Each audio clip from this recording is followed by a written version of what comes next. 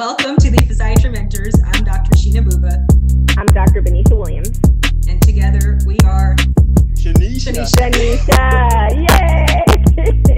All right, well, I'm super excited to introduce our guest today. We have Dr. Peter Derman, who is a friend of mine and also a work colleague at Texas Back Institute, and Dr. Antonio Webb, who just graduated recently from our ortho spine fellowship. So you may know him from YouTube. I'm sure some of our people that are watching today are big fans of Dr. Webb here. So today we're doing a little something different. So obviously these gentlemen are not PM&R physicians, they are orthopedic spine surgeons. And so we're going to kind of talk about fostering that relationship between PM&R and spine, and kind of what all that involves and what we can do on our side to kind of make that relationship stronger. So thank you so much for coming out and joining us today. Yes, thank you guys. We appreciate it. We definitely work with multiple specialties, but spine surgery, neurosurgery, ortho surgery are probably the top specialty that we work with. I talk to ortho, spine, and neurosurgery almost every single day. So we appreciate you guys being on. So if you guys will go ahead and tell us a little bit about yourselves, tell us where you're from, where you went to undergrad, and the rest of your training. Peter, Sure, Dr. Derman. I'll start. Peter Derman, nice to meet everybody, orthopedic spine surgery. I'm from Dallas originally and grew up here, and then kind of trained and was educated all over the country. So I did my undergraduate at Stanford University, which was great. I was on the gymnastics team there. I was a gymnast all growing up. You can't tell from Zoom, but Dr. Webb is about 2.5 feet taller than me.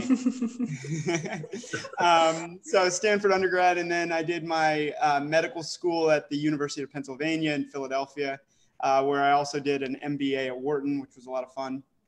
After that, I did my residency in orthopedic surgery at the Hospital for Special Surgery in New York City. So I spent 5 years there, and then I did my final year of training at Rush in Chicago for my spine fellowship, which was very heavily focused on minimally invasive techniques.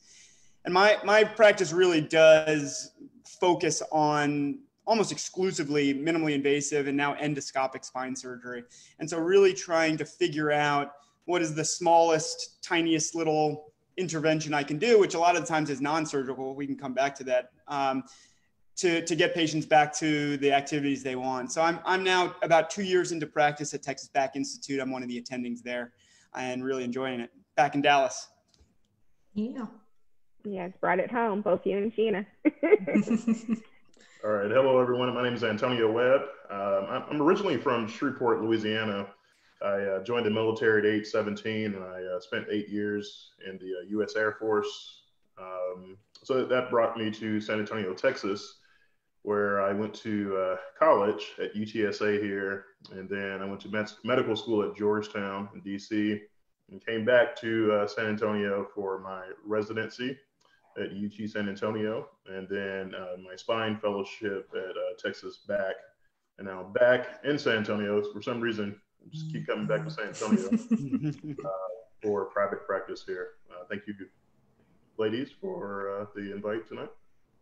Of course, yeah, we appreciate you guys coming on. So PM&R obviously is a very small field, and oftentimes even medical students aren't really exposed to it during medical school. So unfortunately, there are even some physicians out there who don't even know what PM&R is. They think it's all just pain management and plenty of money of relaxation. That's what another term people hear all the time. So tell us a little bit about, when did you first learn about the field? I'll have Antonio can go first.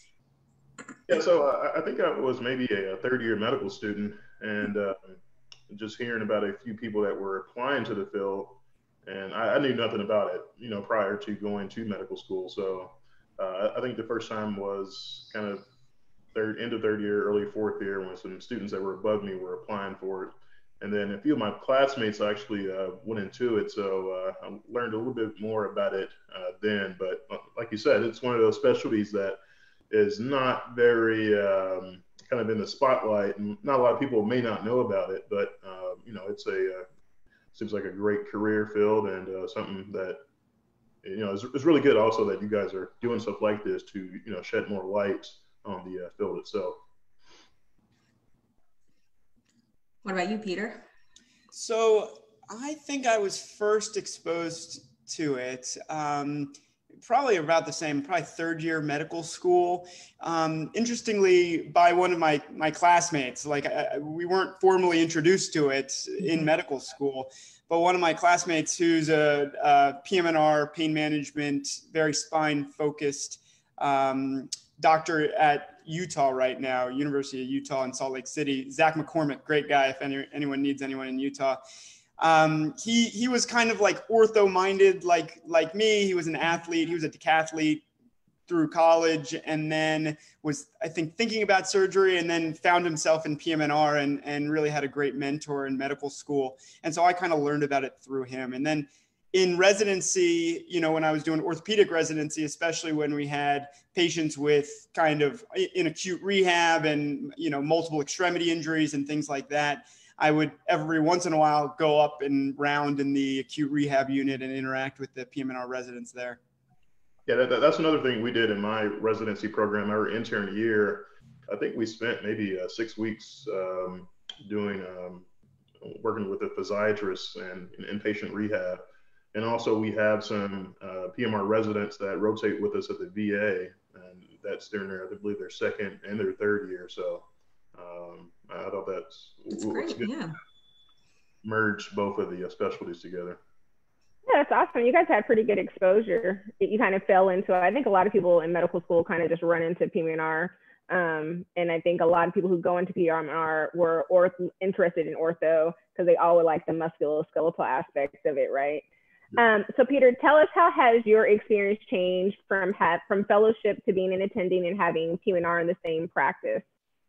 Yeah, interestingly, in my fellowship, for whatever reason, and maybe it's the way that Rush is organized, we did not have a lot of direct exposure, not with just with PM&R, but with pain management in general.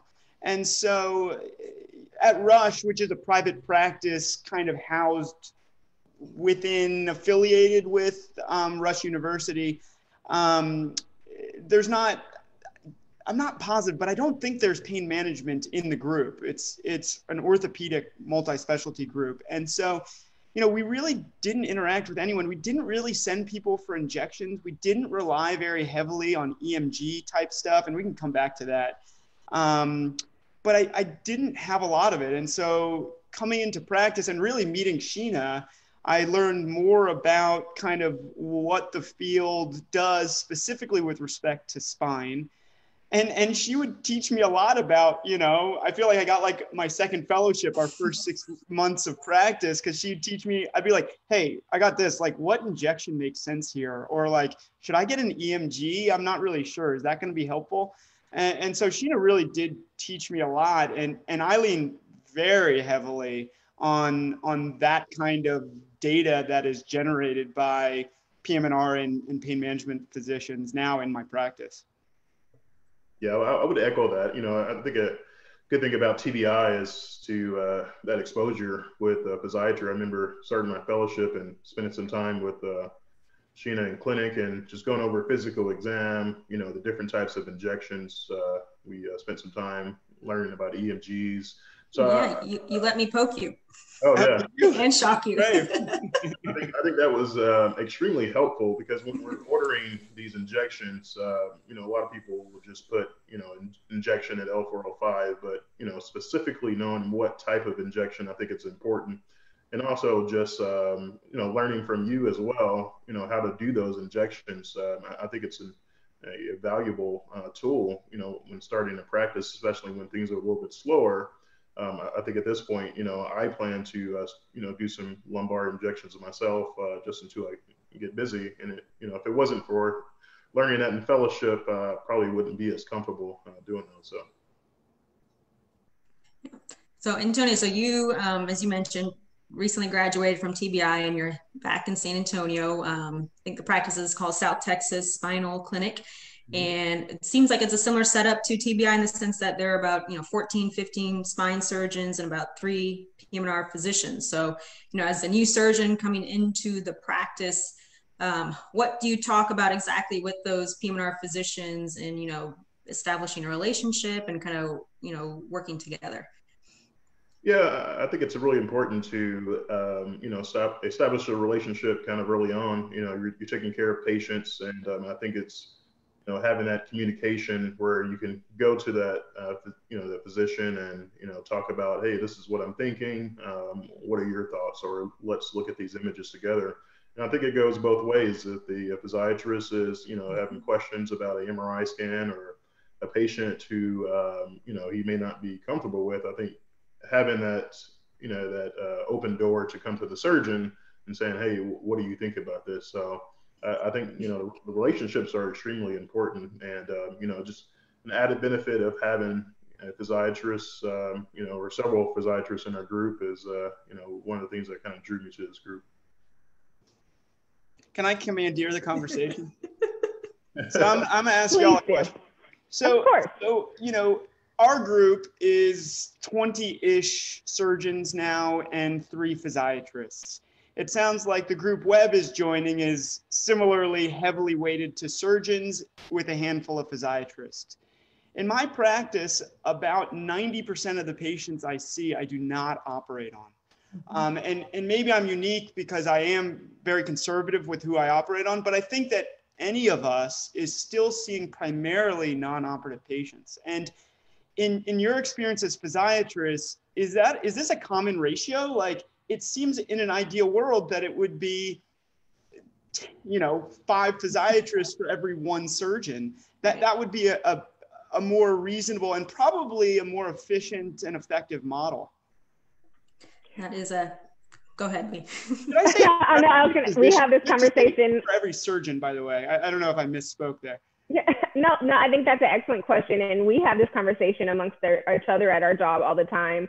I think it comes to the fact that many people don't know what PM&R doctors do. Like, I tell people all the time, I'm like, I am a back pain specialist. I'm like, if there's one thing that I know back pain like bread and butter. So, but a lot of people just don't know what we do. So they don't know that, if you see back pain, either they're going to try physical therapy, they'll fail it. If they fail physical therapy, they're automatically going to a spine surgeon. And they're like, oh, it's surgical. But like you said, most back pain is non-surgical, God willing. But if you can try the other different techniques, because sometimes they're doing the incorrect type of physical therapy, because as a physiatrist, we do the exam and we can look at the imaging, so we can be a little bit more specific, like, hey, they need to have a flexion bias program. You want to avoid doing this, and this that might aggravate it. So we can always put those little keys in, but no, you are preaching to the choir right now.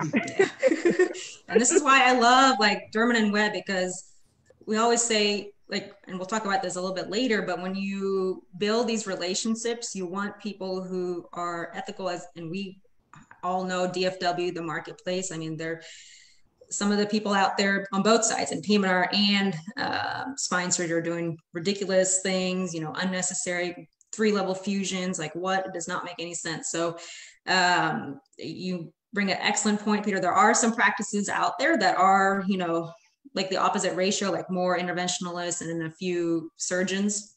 When I was interviewing, I actually interviewed at both kind of practices. And for me personally, I knew that I would get busier with the ratio that we had with TBI, right? Yeah, it's great for you. So more surgeons, a lot of internal referrals, things like that. So for me, it benefited, personally, just in my career, coming to a place like TBI. But you're absolutely correct. Most back pain is non-surgical. And I always like to say, when you do find that spine surgeon that you work with closely, what I like is that the spine surgeon who has a PM&R mindset, they kind of stress that conservative care first, and then if that fails, kind of then go on to appropriate surgery. So. Right. In Fort Worth, I work pretty closely with Fort Worth Brain and Spine. He's a neurosurgeon, Grant Bhuva, and we came out about the same time. So we kind of can forge that bond, and he had the mindset. And I tee him up. I'm like, hey, listen, I think he appreciates when he gets a referral from me. He's like, I know I'm doing surgery on this person because it's coming from me. Listen, I tried X, Y, and Z. I've already had your ECG done. I've done the injection. I've tried physical therapy. This is having surgery. And sometimes I'm like, this person needs surgery today. So he's like, I'll get him booked. So, yeah. I'll give you my cell phone after this. Yes, please do. In case he's busy. It's a small world. I actually trained with Grant Bhuva here in San Antonio. Yeah. That's right. That is so funny. I'll have to tell him that. I'll send him this and tell him we gave him a shout out. I know he's great. So yes, we're talking about those relationships in private practice, and like we said, there's some good PM&R and pain management doctors. There's some that are not, and it's a big referral source for both ways. So what are you guys looking for in a PM&R doctor to work with them? I think this is good for our fellows and res to understand. Great question. So I'll start off, Webb, and then you can chime in as well. First of all, I never refer somebody to a specialist I haven't met myself. And so, I think I do like, what would I do for my mom? I would never refer my mom to somebody that I don't know and trust and feel like I know that person, right? Because one, it's my responsibility to the patient. Two, that reflects poorly on you if you refer somebody to somebody and then they have a negative experience. So first of all, I want to meet anyone who I'm potentially going to send patients to. And a lot of that is early in practice, just getting out and shaking hands. And that's on both sides, and just being willing to talk to people. So that's the bare minimum. I have to have met the person. The other thing is, I guess a couple of things. I have to have a similar mindset to them, right? Like being very conservative, being very thoughtful in the way that you do things, not just injecting everything at the same time. Like I saw somebody recently who got simultaneous medial branch block, epidural steroid injection, and greater trochanteric bursitis injection. And I'm like, how does that help me at all? I have no idea. He's like, yeah, I felt better for a day. What do you think that means? And I'm like, I do not. I don't know. And they dropped a bomb on you and walked away. I don't know. And so like, that is not helpful to me. And as I said, I really depend on these injections to try to figure out what's the smallest thing I can do. And so when they're not done thoughtfully, it just doesn't help me. Like just doing a caudal on somebody who has a focal problem doesn't really help me. So that's another thing. They have to be ethical. And Sheena alluded to this before, which seems like a low bar, but in the Dallas-Fort Worth area, apparently it is not. So, just talking to someone and feeling them out and figuring out what their motivation is. And then if they meet those bars, which I think should be a given, but unfortunately are not, the other big thing is communication for me. Sometimes I'll send a patient for just an injection, right? And then that doctor is just a technician for me. I don't do my own injections. It's a separate conversation, but actually for practice building, I send my injections out because I think that doing your own injections takes away a great referral source, which is the interventional pain doctors. So like if I'm just sending them for an injection, like communication is maybe less important because they're just a mechanic for me. Not just, I can't do the injection, but you know what I mean. But a lot of the times I'm sending them because I want them to help me figure something out, or I want them to help take care of a patient who has a real issue, but maybe it's not surgical, or maybe it's not surgical right now. And so communication becomes really important. And so any doctor who I send a patient to has my cell phone number. And I expect that they'll call me and let me know what's going on. And loop me back in if there's any issues, et cetera. And I do the same thing. So like I call any doctor who sends me a patient after I get that patient. And I think that's the key to really providing high level care of these complex patients. Yeah, I think, you hit the nail on the dot, Peter. I think, starting my practice, a combination of those things. I think number one, someone who's ethical. And, word gets out really fast, who's the bad players in town, and, who are the good physiatrists that may be good to take care of your patients. I think number two, communication. I plan to give up my cell phone and be very easily accessible. Hey, I injected Mrs. So-and-so today, and she'll be coming back to your office. So I think someone who does not inject the patient 12 times before they send them back to you. I think having that's something I learned in fellowship, just having that communication with them and say, hey, you inject them once, and then, have them come back and see me, and we'll see how that goes. I think another good thing about sending the injections out is for that patient to almost get like a second opinion. The patient is not directly just relying on what you think is going on with their spine, but they go to see the physiatrist, and the physiatrist is saying the same thing. I think that's more reassuring for the patient. So for me, building my practice, I think someone who's ethical, someone who communicates, that's open to that as well, and someone who, someone that I can trust. And, I agree with Peter, just meeting people and going out and, I guess it's bumping elbows now, not necessarily shaking hands, but I think that's really important. High five. The other thing, Webb, is, if you were going to send your family member for an injection, you'd want to send them to somebody that's all that they do. Like these ladies did fellowships in this kind of stuff, and you spent some time. I've never seen an injection in my life. And so, it's just because it's not spine surgery doesn't mean that there aren't nuances to it. And so there's about zero chance I can do an injection, 1/10 as well as Dr. Bhuva can. And so, for my patients, I just want them to go to the very best person for whatever it is that they're getting, which is another reason that I'm just not a dabbler.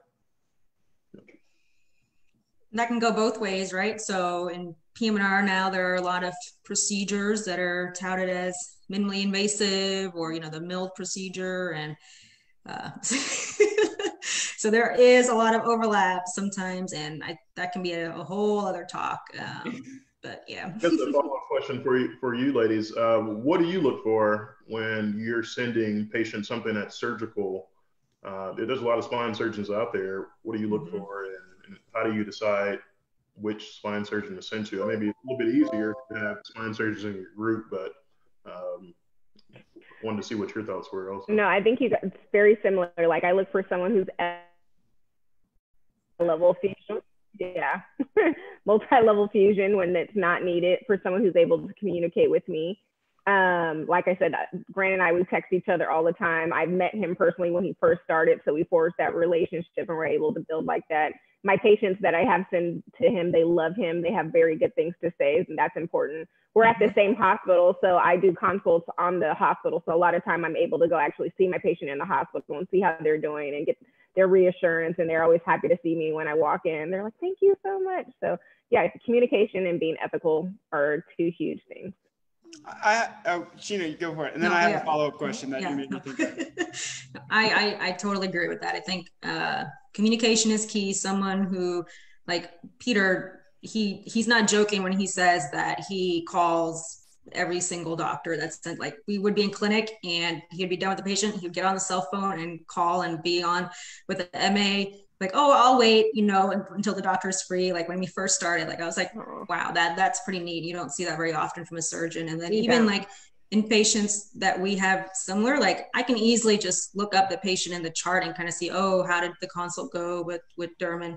But he then sends me an email that, by the end of that evening, telling me this is what the plan, like, this is what he thinks. So, like, how often do surgeons do that? So I think finding someone like that, and Antonio, I think, if I'm sure you will, but kind of those are some of the things that I think will really help kind of establish you as a as a good surgeon, for your more conservative colleagues.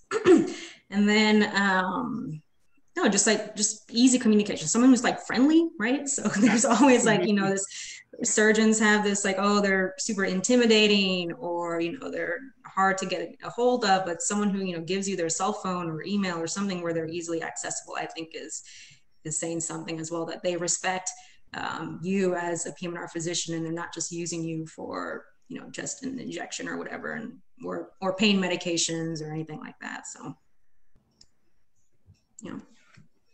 That actually answered my question. I was curious if like I think that the communication is appreciated. And I think that we can't get better without feedback, right? And so, especially for the patients that I just send you for an injection, you don't see them back. And so unless I tell you how they did, then like, how are you ever supposed to know? And like, maybe it was a tough injection, and, or, you know, maybe something was like a little bit different. And if I don't provide you like, hey, I saw that patient back, they did great, or they didn't get any response at all, it's I feel like hard for you, at least in my mind, to then make adjustments based on that.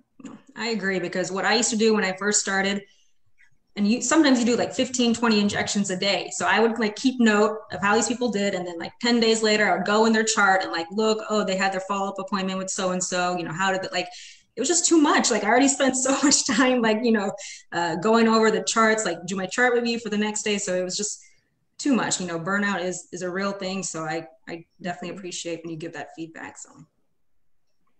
Yeah, absolutely. All right. So we have some questions here. Let's see.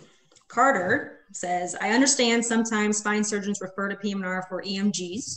So how can an EMG help spine surgeons as they consider surgery with their patients? Webb, I've taken everyone first. I feel like I'm it's part of my Napoleonic complex. Yeah, there you go. Carter, that's a good question. I think, you know, EMGs are just part of the workup of a patient who has a suspected nerve injury, or who has a, let's say, a radiculopathy, or just some type of something you're just not sure of.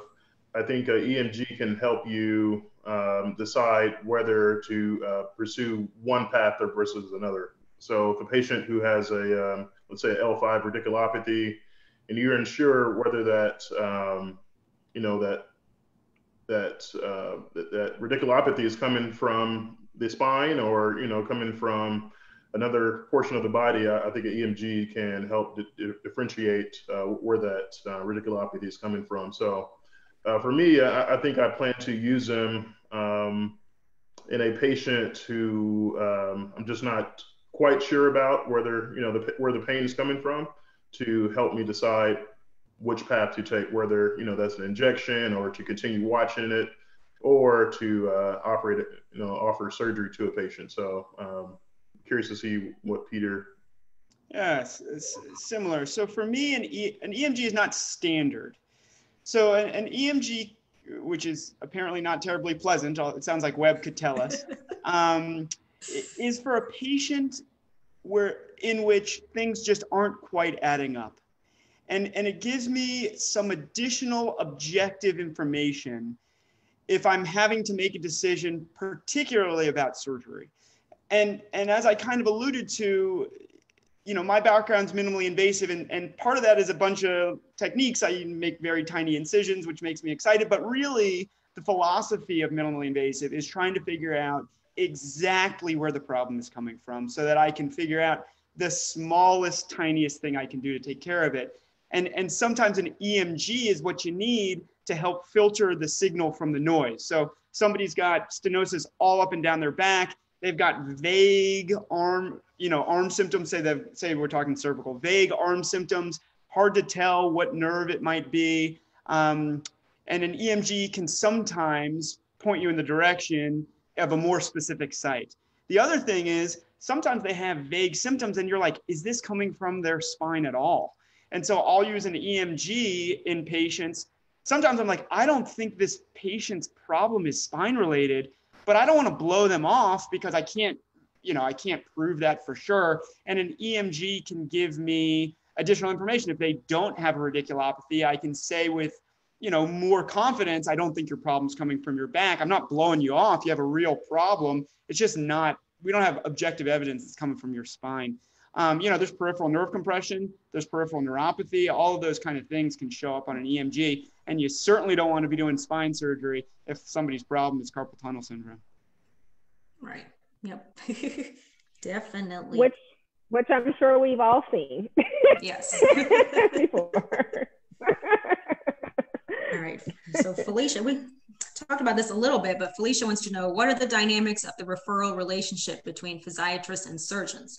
Are the physiatrists sending patients to the surgeons, or the other way around, or both? Both. Yeah. Both, for sure. Both. Yeah. I mean, it's a relationship, right? And so, you know, a relationship is give and give, right? And so, you know, that relationship is going to dry up if it's not, you know, reciprocal, basically.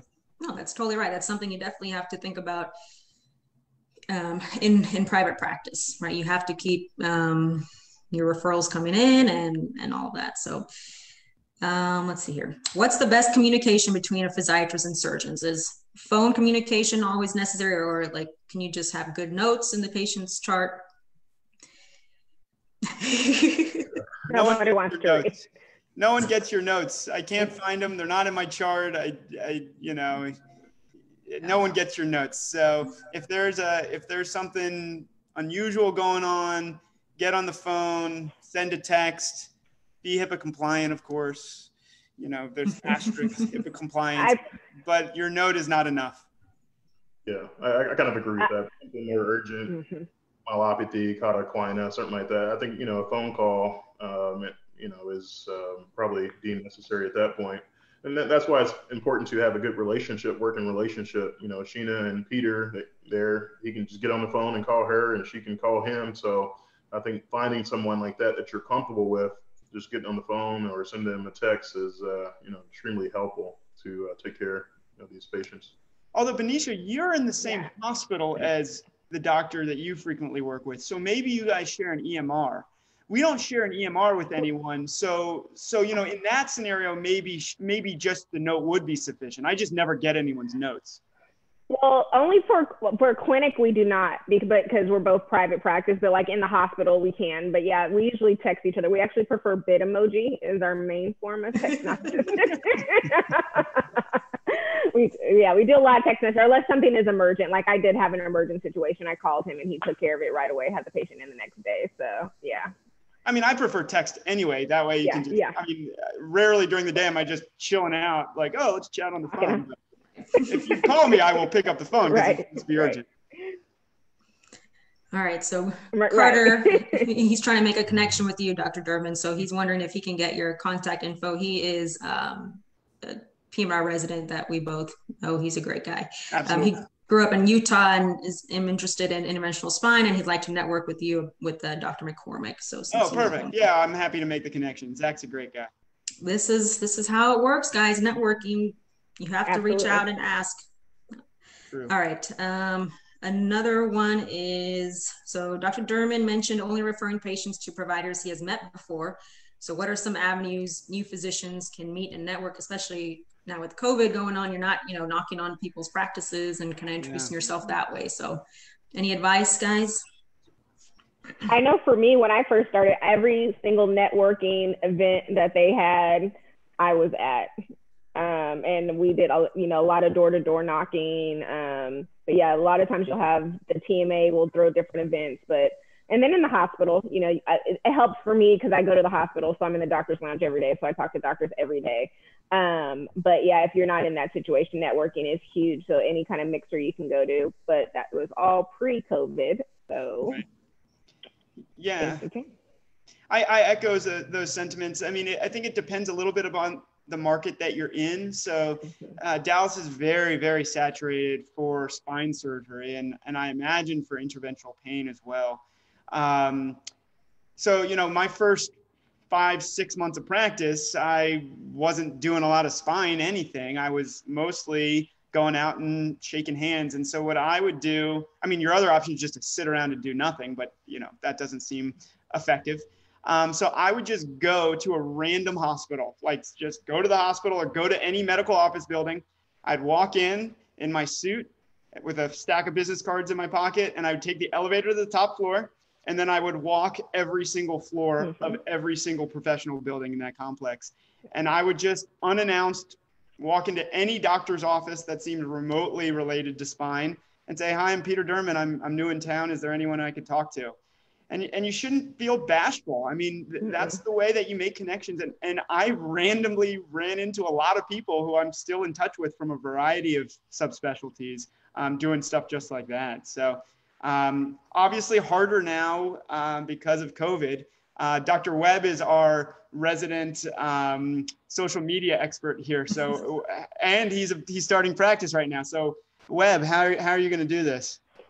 Yeah, that's a good question. I think I think meeting physicians kind of like in the doctor's lounge or at the hospital, like if you run into a physician, you know, rounding at the hospital, I think that's another way to meet, you know, other specialties.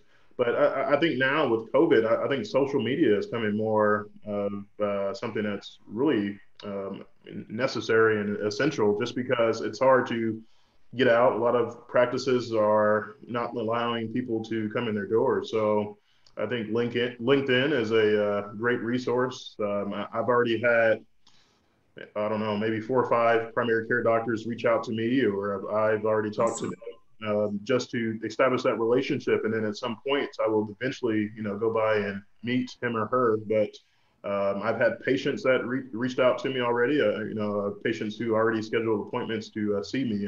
And I start in a few weeks, and that's just from social media. So I think having some type of presence online when people search for, you know, back pain or neck pain and those things, I think that's a great way to kind of build your practice. But yeah, I had a nephrologist reach out to me on Instagram, and we're supposed to meet up for lunch at some point. But yeah, I think social media is probably the way to go at this point.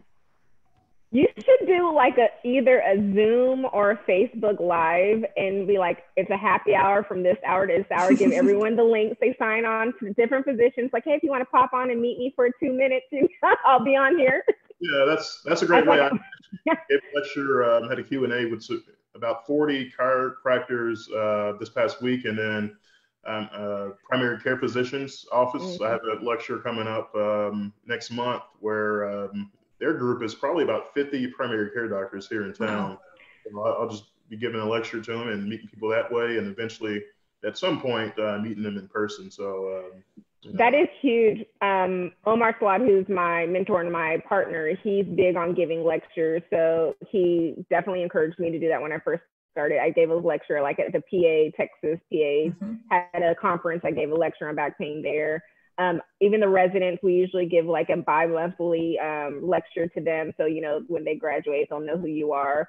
So no, that's an excellent idea. Anytime you can get in front of a bunch of primary care doctors and give a lecture, they'll remember who you are. In Texas now, and in some other states, physical therapists don't necessarily need a referral anymore to initiate physical therapy. And that's relatively new in Texas. And so physical therapists have now become quite a good referral source. And so don't overlook therapists. I doubt a PM&R doctor would ever overlook therapists, but don't overlook therapists as a group that you should be reaching out to too. So I've done some lectures, Zoom type lectures for physical therapy groups, which have forged some really good relationships.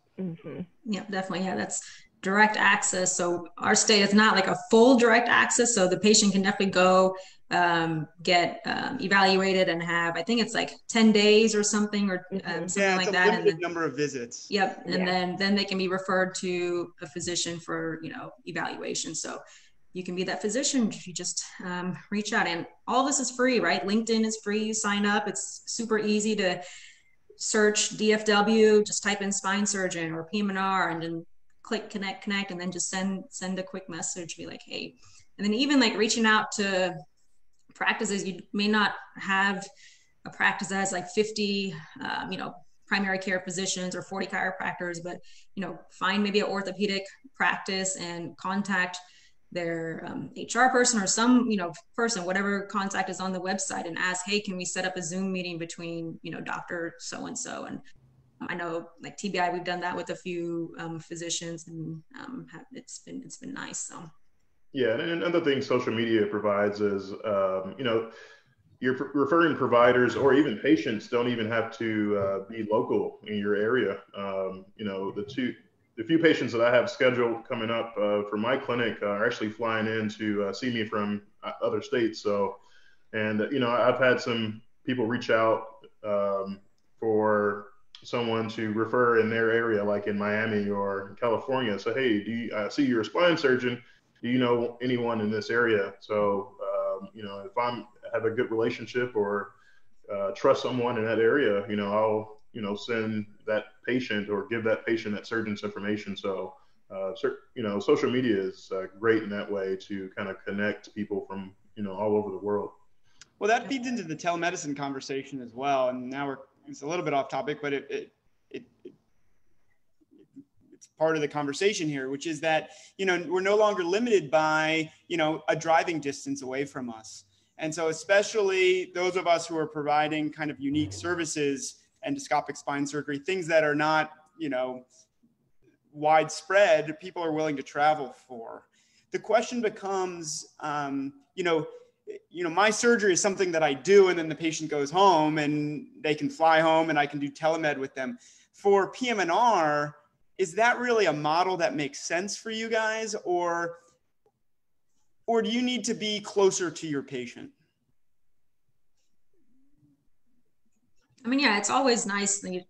PM&R, we have like closer follow-up, right? We send them to physical therapy, or, obviously you can't do EMGs or injections. Right, it's hard. Like I only do one intervention on that, right. If anything, right. but you will likely do multiple. Right, like if I'm doing like medial branch blocks to see if they are a candidate for an ablation, I have to do two, and so that relationship will last a little bit longer. So it's a little bit hard. So I've had patients, with this telemedicine, they live in Amarillo or even like Oklahoma, Arkansas, and then we're talking about, treating their axial back pain. And I say, it may be like 4 times you may have to come in to, get these procedures done. And so if I know someone who I know is good and I trust, I'd be like, hey, this is my plan. I'll be happy to send this, to this physician that I know and I know would do a good job, kind of thing, just so it's more convenient for them. But yeah, at least they get to consult with me and kind of, see what I think about their issue.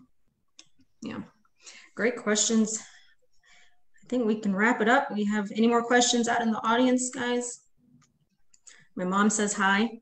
Hi, Mom. Hi, Mom. I don't know if we have any more, but yeah, no, you guys, this is great. Thank you so much for taking the time out. We have one more question, right, Benecia? We do. I almost forgot. We asked all of our guests that if you were not a physician, what would you be? That's an easy question for me.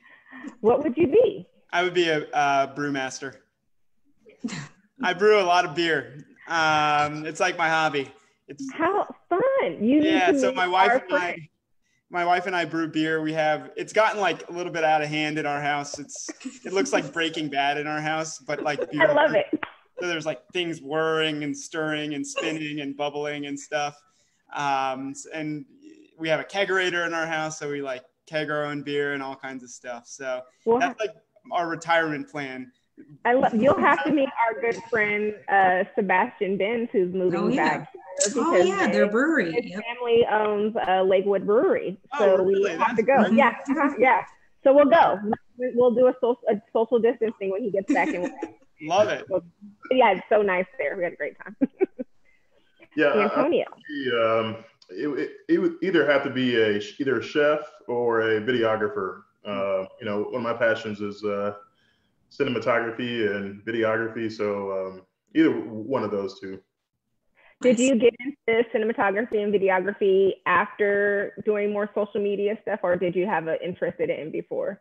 Yeah, before. And, currently when I was in Dallas, I was actually working with a film instructor. So we would meet and go over certain things about shooting and different scenes and things like that. So it's been really cool. Have y'all already answered this question on previous episodes? Yeah.